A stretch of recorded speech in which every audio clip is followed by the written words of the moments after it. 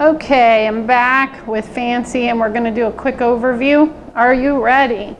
We've got a 10 against on the ears, but you can go 7 with, depending on the dog's sensitivity to the clipper blade.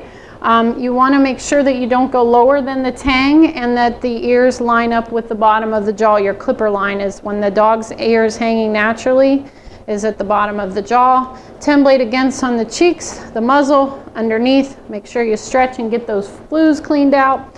Level plane on the nose and should be about equal length to the skull, which is not the case here, but she's still very cute.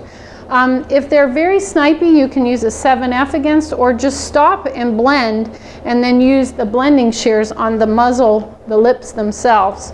When I did the skull, it was a 5F width, and then I took the blending shears because she's got a pretty good sized lump here, kind of a dome, and this should be a level plane here. So I took and blended most of that off, cleaned up the stop with my 45 tooth blenders. When I did the throat, I went about 4 finger lengths under the Adam's apple so that I have plenty of coat to finish out and create the pretty forechest that you see here.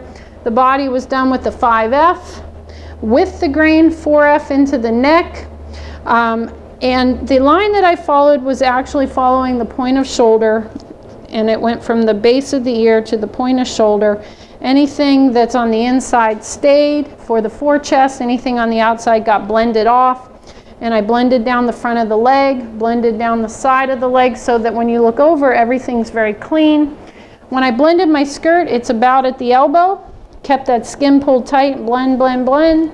Then the rear leg was the same 5F, and I held the hair here in the front of the leg, blended all the way down, held the hair from the pin bone back, blended. The feet, the hocks are straight. You can leave the pastern hair if you had furnishings on the back to match, which we didn't. So I trimmed out her pasterns about a finger length below the little pad there, and everything kind of points to that center focal point. This goes to the middle, this goes to the middle, and then the underline, the longest point is at the point of shoulder here, feeds through, matching her rib spring and depth of chest to the tuck up and down the front of the leg. The rear, you want the skirt between the legs, or the little curtain here from the pin bone down. We're missing that, but it wouldn't matter. It would just hang down here from the side. If you look, you don't see any of that. See how that blends?